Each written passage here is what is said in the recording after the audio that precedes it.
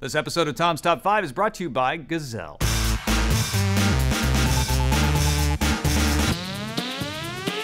Welcome to Tom's Top 5, where each time we meet, we count down another hot list. I'm Tom Merritt. Tech ads are supposed to inspire you about products, but often they just make you shake your head, and sometimes they bring you closer to anger and disgust. So, let's see if we can get you angry and disgusted, and count down the top 5 worst tech ads. At number 5, the HTC Rhyme. This slot was almost occupied by the weird Palm Pre girl, but then HTC came around with its multi-armed weird Rhyme girl. My jaw's still a little slack from seeing this one.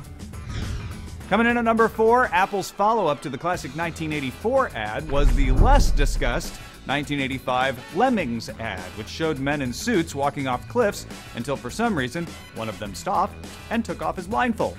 And somehow this all related to Mac Office. Up to number 3, the Microsoft Seinfeld ads featuring Jerry's new best friend, Bill Gates. You know what I do? I wear them in the shower. You ever wear clothes in the shower, Bill? Never. You're dressed, and you're clean. Open the door, go about your business. There were moments of brilliance in these, but overall they left people pretty confused, especially when Windows Vista was so bad. Sliding in at number 2, the Groupon Super Bowl ads. Want to save Tibet? Save on Tibetan food with Groupon. As Saturday Night Live spoofs, these would have been hilarious. As real Groupon ads, most people found them offensive, and Groupon pulled them. Mountainous Tibet, one of the most beautiful places in the world. This is Timothy Hutton. The people of Tibet are in trouble.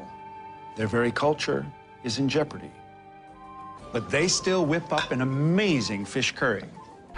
Before we get to number 1, let's have a positive tech ad. Our sponsor. They want to give you some cash. It's pretty simple. You've got gadgets, gizmos, and games, and the guys at Gazelle want to buy them.